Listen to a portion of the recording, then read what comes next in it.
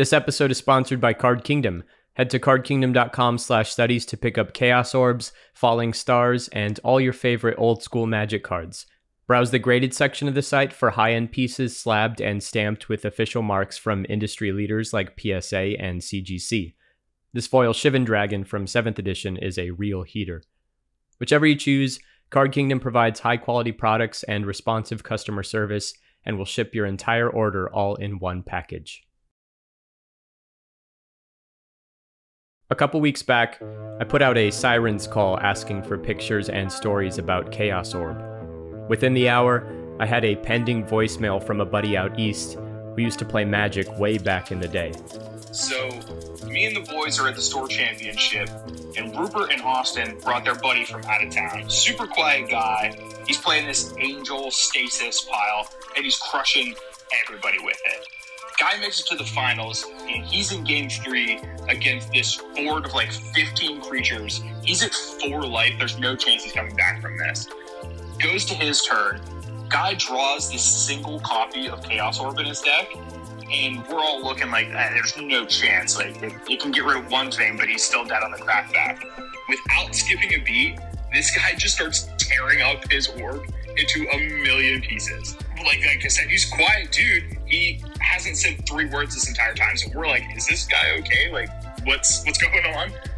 He just stands up, takes all the pieces and shakes them up Yahtzee style above his opponent's board and just lets him fall, looks at the board and says, destroy all your creatures? And we are just losing our minds at this point. We're all running around screaming. His opponent is just sitting there in shock. A couple seconds later, the opponent just calls for the judge. Judge comes over. They step away from the table for a few seconds. Meanwhile, we're high-fiving this guy, congratulating him on the craziest win ever. Judge comes back, looks at the guy and says, you're disqualified. The guy looks at the judge and says, what, is it illegal to tear up my cards? Judge looks back and says, no, but your deck only has 59 cards in it.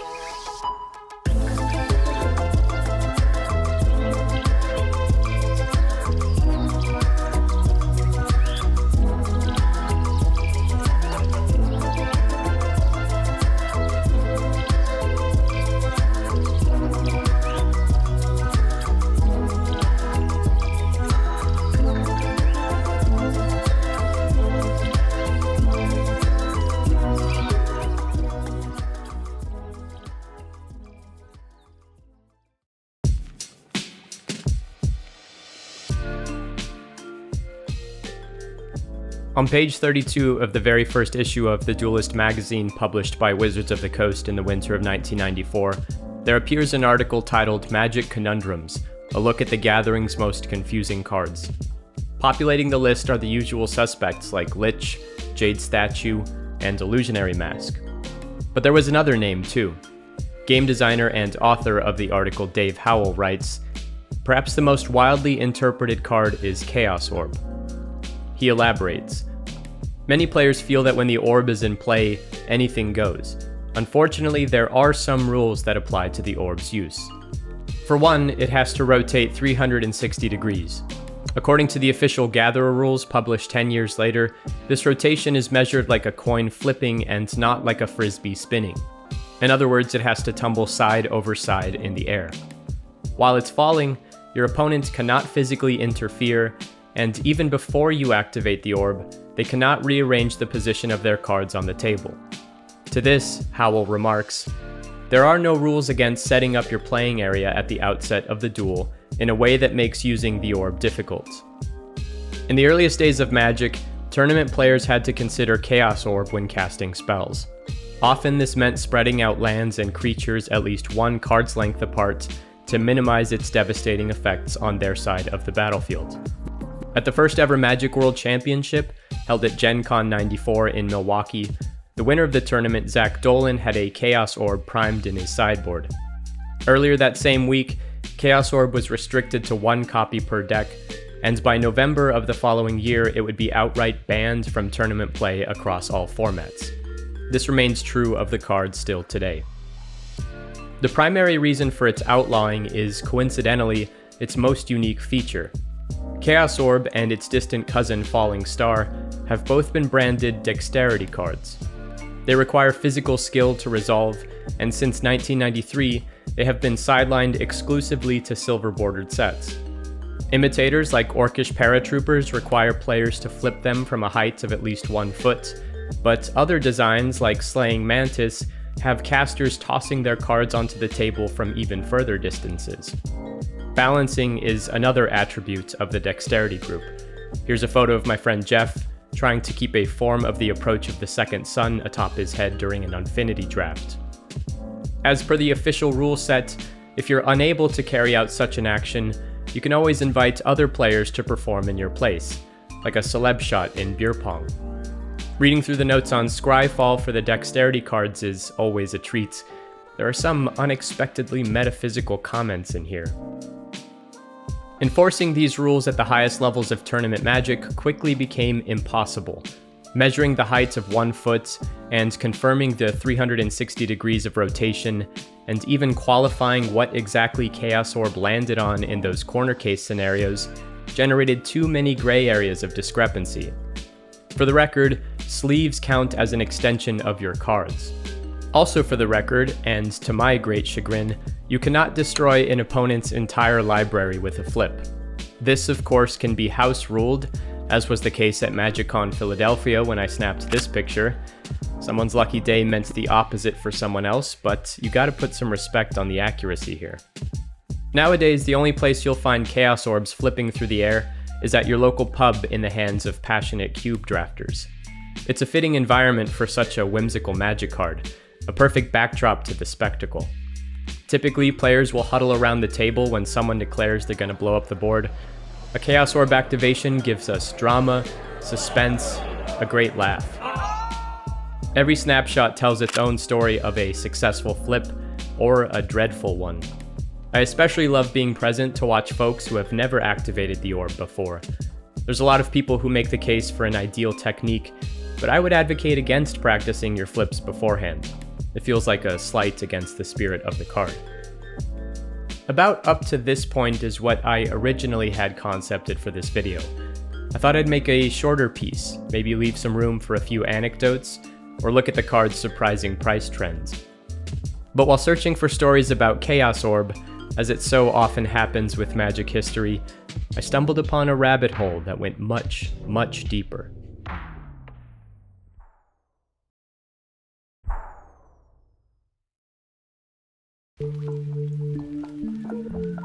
So here I am, sitting by the computer late at night, sleep amiss, looking through the binders. I like the binders and the cards they hold. Some people here may know that I collect Chaos Orbs. I've learned more about the history of Magic trying to collect Chaos Orbs than anything else I've done within this hobby. For almost every Magic player in the world, these 3 pieces of paper mean nothing. Finding these took me years. I could probably talk for hours about these 3 pieces of paper. The 3 Chaos Orbs that existed before Alpha went to the printers. This is the story of the first Chaos Orbs, or rather, the story of the beginning of Magic the Gathering. We often think of Alpha as the first version of Magic, a hodgepodge of ideas and incongruous concepts with egregious power level imbalances. But over a year before Alpha went to print, the game was shipped to pockets of playtest groups across the country. Accompanying these hand-printed cards were questionnaires that guided feedback for future changes. Richard Garfield understood the value of vetting and testing, and this back-and-forth correspondence with these players resulted in multiple rough drafts of his burgeoning game. The earliest Magic cards featured drawings from Calvin and Hobbes strips and old D&D manuals. Their names were in flux with their mechanics. This version of Illusionary Mask plays nothing like its printed counterpart. Cards were collated together on rudimentary sheets of printer paper and divided by rarity. Here's a batch of blue commons, which included Minor Wizard, i.e. Prodigal Sorcerer, and Time Walk. At this stage, the template for mana cost read as the total number, followed by how much must be of a certain color. This Demonic Tutor, for example, requires 2 mana, one of which must be black, and not 2 and a black as we might read it today. All of these examples, however, were in and of themselves polished versions of previous drafts. These aren't the alpha playtest cards. They are considered the gamma playtest cards by those who collect them, the near-final iterations that eventually became The Gathering. Logic follows that even earlier versions of these designs exist. The paper trail follows too. To help explain, I contacted one of the foremost historians of early Magic, the author of the blog that completely altered the trajectory of this video, and the inventor of the old school format, Magnus de Laval. If you try to look at, the development of Magic, you can divide it into like 4 kind of distinct phases. The first phase is like theory crafting, where Richard Garfield, comes up with the ideas in his head. At this point, he removed dice from the game, or removes the idea to tear up lost cards. And, he takes the idea of mana from Larry Niven's books and, credits Larry Niven on that by having his name backwards on Nevin's disc. And, you have these kind of ideas. And then you come into the first stage with playtesting cards, which is commonly referred to as alpha by those who collect playtest cards. And here he has, depending on source, 80 or 120 cards that are all handmade, which he plays with Barry Reich and, comes up with the ideas. And they have like one pile of cards or one deck of cards, which they split. And then, comes the second phase with cards, which is, more known probably, which is called beta. Here you don't really have like mana symbols. All the cards don't have arts. If a card has both like power and toughness, they only have like 1 digit. And they have like 100 cards total in this set. The third playtest era, which is called Gamma, is probably the most known one. And here the cards like fully reassemble magic cards. They have both power and toughness. You have instants and sorceries, you have creatures and artifacts and lands and all these kind of things. And this era starts around the autumn of 92 or something like that. At this point, they have gathered around 40 playtesters. So they have like a lot of people to playtest. It was during this primordial stage of development that Richard Garfield started thinking about Magic even beyond Alpha. At this point also, Richard Garfield realized that, if we want to keep doing these things, he would either need to create a power creep so that people would keep buying cards, or he would need to update the games or create some sort of rotation. So, the people would be interested in buying new cards. So he decides to say, okay, so let's try to do rotations. So instead of just having Magic and then, making it better and better, we will create new editions of the game each year. So the first edition we will create is Magic the Gathering. Then a year later, we'll create Magic the Ice Age. And then a year later, we'll create Magic the Menagerie. And these are not like expansions, so we think of them today. These are, the next edition of Magic. Collectors date the earliest known appearance of Chaos Orb to this time period. Like Prodigal Sorcerer, it went by a different name, one that paid homage to a magical destructive object found in a mid-70s Dungeons & Dragons booklet. Sphere of Annihilation from the Gamma batch marks the first of 3 Chaos Orb playtest cards in Magnus's collection. So the Gamma Orb, it's 2 to cast, nothing to activate, so it's slightly better than Chaos Orb. And also you just need to flip it from 6 inches, and it only needs to turn 180 degrees. Kind of fun fact on this that it specifies that it doesn't destroy anti. So that's like a very, very old school part of the card, I guess. It's hard to pin down how many of each rare of Gamma was made, but they tend to say, it's less than 5 is a very common number. A lot of the rares have never been uncovered. I would probably more than 30% of them has never been seen. So the fact that there are multiple surviving spheres of annihilation is kind of sweet. The Gamma Sphere of Annihilation is closest mechanically to the final printed version of Chaos Orb. Garfield advocated for the dexterity cards early on. He seemed to enjoy exploring that dimension of design and gameplay. Other playtesters, however, vetoed the flip, pushing instead for an activated ability. This is evident in the second playtest card of Sphere of Annihilation, lovingly nicknamed the Orange Orb, for the unreleased edition of Magic called the Menagerie. So I heard about this card and I had no confirmation, but it's got to be somewhere. But I hadn't seen a picture of it. The guy that had it was the lead playtester for Menagerie. The Orange Orb was much more powerful. It cost 3 mana and could remove anything on the board, no flips necessary. But while Menagerie was beginning development, The Gathering released in the summer of '93 to huge demand. Given that so many cards in Menagerie were reprints or reinterpretations of cards appearing in Alpha, the team put the project on the back burner to work on expansions like Arabian Nights, Fallen Empires, and The Dark.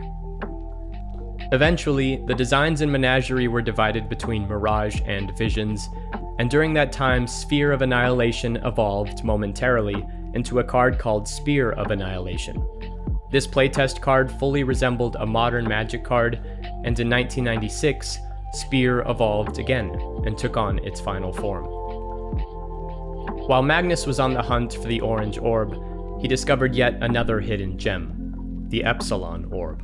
Epsilon was like a really interesting set. So it was the last playtest version of the core game of Magic before it came into fruition. The fun thing with the Epsilon one, I would argue, is that it's the first proper, art failure. They accidentally used the wrong art for the card. Instead of using the art for Chaos Orb or Sphere of Annihilation, they used the art for Magical Disc or Nevinyrral's Disc, which is an MC Escher painting.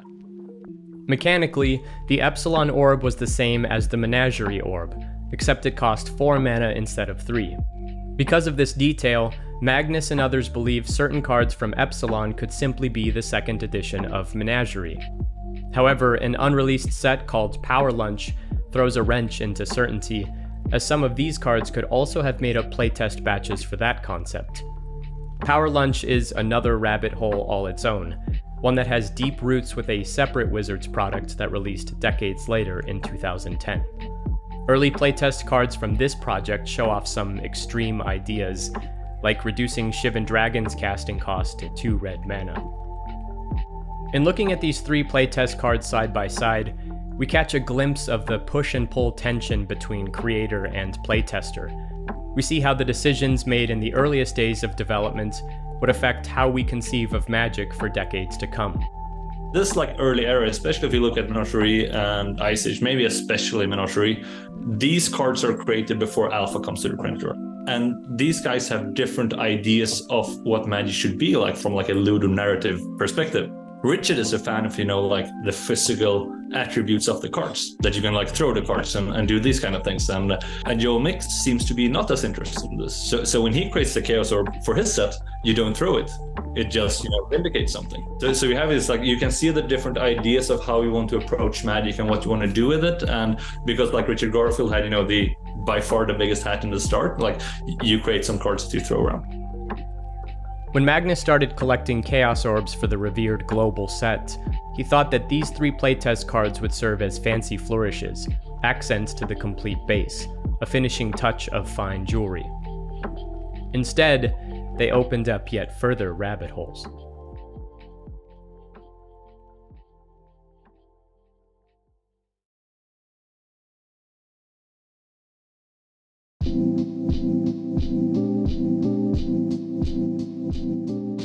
In 1952, a tiny family-owned business outside of Los Angeles, California entered the consumer market specializing in the production of photo albums to preserve family memories. In 1988, with baseball cards on the rise, the same company resized and repurposed their trademark polypropylene sheets to protect collectibles from aging.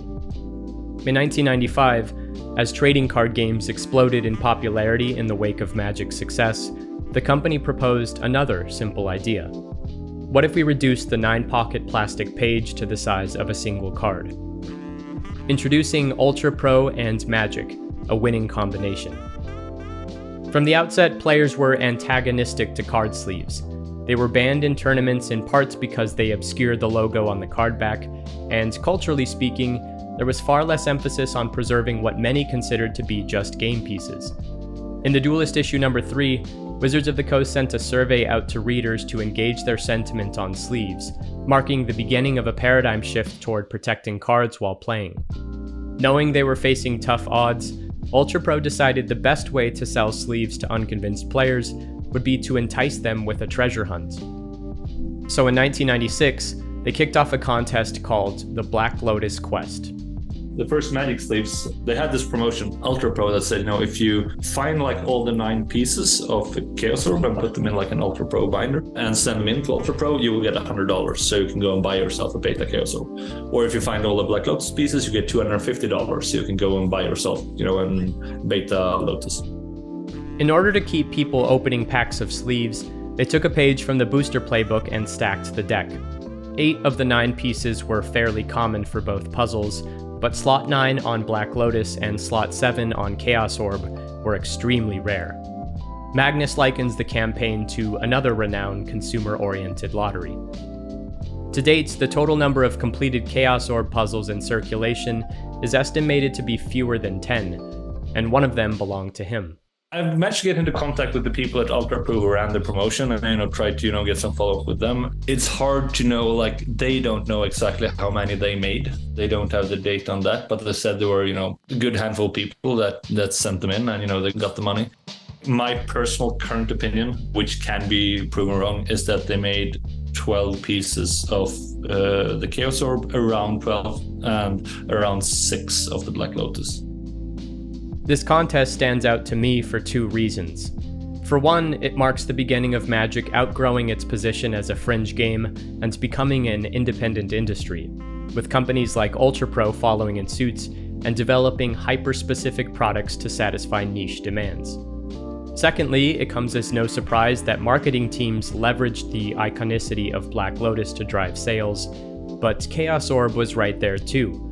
Early Magic was, in part, defined by this image, which reflected the sensibilities of its younger player base. When you were a tween in the mid-90s, is it cooler to have, this flower that can help, cast a turn 1 giant spider? Or is it cooler to have this, amazing sphere of annihilation that they throw on your opponent to annihilate its entire board? I mean, the answer is, kind of easy, I would say. Slowly but surely, Magnus's eclectic collection was coming together. Then, in the midst of the tumultuous year that was 2020, yet another extremely strange oddity crossed his path. A keepsake that was tailor-made for such a passionate and particular collector such as himself. This is a heavily loved Alpha Chaos Orb, with text altered by the one and only Richard Garfield.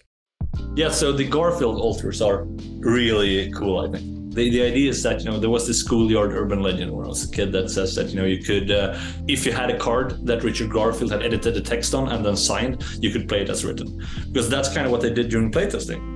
He said, okay, yeah, maybe this Time Walk needs to, sacrifice an island also. And then just writes that on the card and signs it, and then it suddenly has a slightly different effect. So because that's how they try to play the game. So if you found old cards with Garfield's, especially his old signature, you would say that, yeah, these can be played as written. So we had these stories of, there is this ancestral recall that draws 10 cards, or this Birds of Paradise that can deal damage. The first of these Garfield-altered Chaos Orbs that Magnus found back in 2016 was a copy from Unlimited. Then I, perchance, found this Chaos Orb from Unlimited that, said when you flip it, you rip up the card of it, and you rip up the Chaos Orb as well. Of course, finding this card created desire for an entirely new sub-collection within the collection. And then I knew about a beta version also of Chaos Orb that had the altar. This one spoke directly to Richard Garfield's sensibilities. It was modified to require players to drop the orb from 10 feet without flipping it, and upon resolution, it would transfer control to a target player. Eventually, I figured out that there existed an alpha version also. So there was one unlimited, one beta, and one alpha. And I was like, Jesus, I need to really get hands on this alpha version. As fate might have it, Magnus happened upon such a card while playing at an old school tournament in a rundown pub. At that point, I had almost as a joke started a format that, was alpha only. So I only played with alpha cards. Chaos Orb is played exactly as written. People spread out the cards. I went to a tournament with, a whiteboard and magnets to avoid Chaos Orb, so I can put the cards on a magnet on the side of the wall. And there came 50 people, and then the next year we were over 100 people, playing with only alpha cards in a dank pub. And this guy comes and he has, he's got his Chaos Orb, that's the alpha version of the Garfield altar. That's extremely well played, edited to be, experienced Chaos Orb, and it costs 5 to cast and 2 to activate, but you get to flip it twice. Within a couple of years, the original owner decided to sell the beat-up alpha orb to Magnus, thus completing the holy grail of Garfield altars in a now robust collection. Other rarities in the binder included a couple of artist proofs from Mark Tedin, some very goofy Chaos Orb reskins from Inquest issue number 61, which included a proxy called Order Orb that returned cards from your graveyard back to your hand, and a custom altar by Lady Deathtouch painted on a battering ram. Renaming this one Sphere of Annihilation was a cool touch. Perhaps the most endearing of Magnus's orbs was sent to him as a gift from a dear friend in Italy. My personal favorite of the Chaos Orb, and especially the gifts, was one that I got from a good friend in Italy. The story here is that, the first world champion of Magic, Zach Dolan, he played Chaos Orb in his deck. At some point, Zach Dolan decides to sell his cards, but he didn't sell his Chaos Orb because his deck was found by his dog, and his dog chewed on his deck. So his Chaos Orb has been fully chewed by a dog and kind of missing a corner, and it's very strange shape. So I got this Chaos Orb that has a personal letter from Zach Dolan. It's yeah, so this is my old Chaos Orb. I had it for over 20 years. It was chewed by a dog, so I didn't sell it. In the summer of 2022, Magnus and his wife learned they would be expecting their second child, a daughter. The binder containing all the Chaos Orbs suddenly took on a different shape, and by the end of the year, it would no longer be his to maintain. In the process of searching for a potential buyer, Magnus found the ideal caretaker, someone who was there at the very beginning of Magic, someone that had a distant hand in Chaos Orbs design. Magnus flew from Oslo to San Diego to hand-deliver the binder himself, then spent the weekend playing cards with Joel Mick, one of the alpha playtesters, and the newest custodian of the Chaos Orb collection.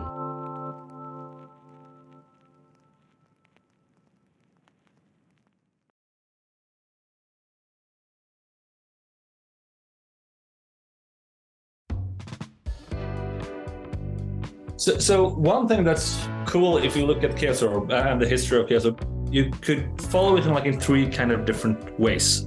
One is that it was, the card design at itself, a kind of quirky card. So you can see how the different playtesters approach it. So you have this, design approach, what we want to do with Magic. Do we want the cards to have their own physical properties? But then you also have the power level of the card in the sense that, it affects tournament play, and you can follow ideas of tournament Magic and competition and, power cards and the banner restricted list, the tournament scene very well with it.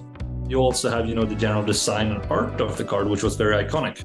So when you created something in Magic, at least, in the first 5 years of the game, what you tended to do as promotional material was, Chaos Orb or Black Lotus or both. There's also a fourth thread that you can follow with Chaos Orb, one of urban legends and myth.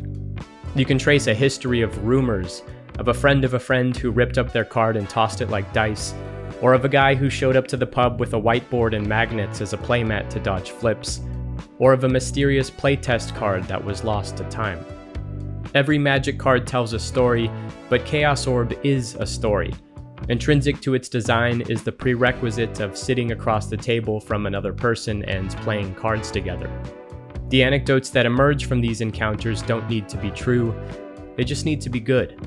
And we must continue telling them.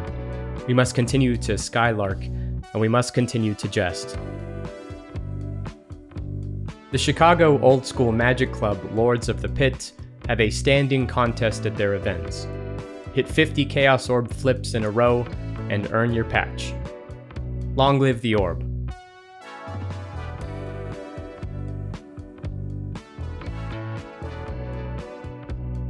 The final sponsor for this episode is the Frameamajigs Kickstarter project. Frameamajigs are the framing solution for your collectible cards. Each frame has a solid wood construction with no moving parts and includes a magnetic case with UV protection to showcase the crowns of your collection. Cards easily slot in and out at the top of the frame so you can quickly mix and match them, and each case is compatible with Pokemon, Magic, and most collectible sports and comic cards. These frames are available in black and wood to start, with more colors unlocking based on stretch goals. Use my affiliate link below to support the Kickstarter. We're in the home stretch now, so pick up some frames before time runs out. In the mid-2000s, Magnus and a few of his Swedish friends conceived of a format that captured the essence of the earliest days of the game. They named this format Old School 93-94, and as the name suggests, deck building was constrained to cards printed within the first 2 years of design. I think one of the core ideas was that, I really wanted to go to a convention where people could go 0-2 and still stay, or the putting the gathering back in Magic in a good way, because when I played in the mid-2000s, where I played at least, it was a bit more competitive, and that side of Magic can be fun also. I don't mind going to a tournament where my goal is to win, but having this idea that you could try to find that old nostalgia in a sense, and be a bit more creative with your decks in a sense, because you had to, because when you play cards that are only printed in the first year of Magic, like August 93 to August 94, Alpha through the Dark, you can't build the best deck. You need to kind of commit to suboptimal builds in a sense. And I think Chaos Orbs fit like perfect in that form, because it is like this whimsical kind of card, right? So the old school Magic format came, from a place of hanging out with people. And I was very lucky and pleasantly surprised to see that, there were a lot of people, with the same sentiment as me around the world. For balancing purposes, Magnus instated a slight rules change to Chaos Orb. You still flip it, of course, but it can only destroy one target permanent. In this way, the card now rewards marksmen with excellent targeting skills while preserving the core design of the card. The landing page of veteran Magic artist Mark Tadin's website features Chaos Orb. In 2013, Tadin reimagined the orb for an art book collection called The Gathering to celebrate Magic's 20th anniversary. More recently, Tadin held a painting demonstration for an old-school charity tournament in California. Under his tutelage, players painted their own versions of the icon, with Mark donating his completed painting to be sold for charity. Rumors have it that he flipped an orb while he was there too. In 2021, Chaos Orb's legacy came full circle with the printing of Sphere of Annihilation for Adventures in the Forgotten Realms, Magic's D&D inspired expansion. Sadly, this one bears no mention of flips, but the real ones don't forget where they came from. Once again, long live the orb. Special thanks to Magnus de Laval, the godfather of old school Magic, for helping with this story. His blog is a must-read for Magic enthusiasts. He's written over 1 million words on Magic in the past 10 years, and the research he does for his posts is inspiring. I have links to recommended readings in the description below. Thanks so much for watching.